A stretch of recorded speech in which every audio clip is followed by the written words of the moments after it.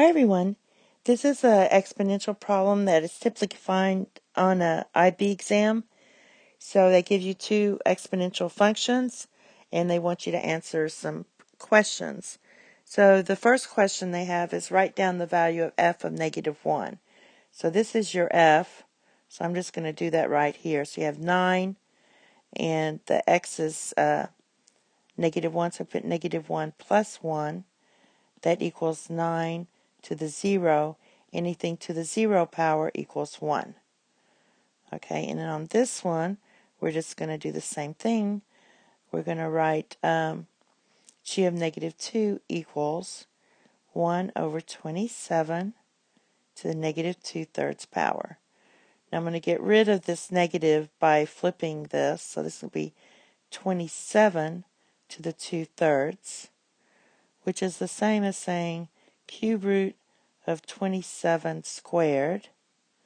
So if I cube root 27, I get the cube root of 27 is 3, and then we're going to square it, and so your final answer is 9. These are your final answers here. And then we're just going to set these two equal to each other.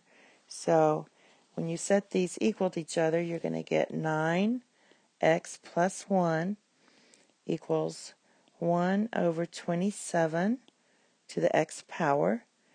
Now I want my bases to be the same, so the first thing I think I'm going to write this as 9 to the x plus 1 power equals, and I'm going to write this as 27 to the -1.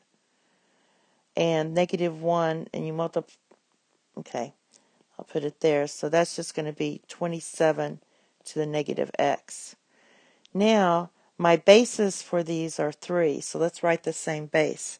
So 9 is really 3 squared, and you multiply that by x plus 1 equals, and 27 is 3 cubed times your -x. So we have 3 to the 2x plus 2 equals 3 to the -3x. Since my 3's match, I only have to deal with my exponents because we're solving for x. So you get 2x plus 2 equals -3x. I'm going to add 3 to both sides. And then when you add 3 to both sides, you get 5x. Subtract the 2, you get -2.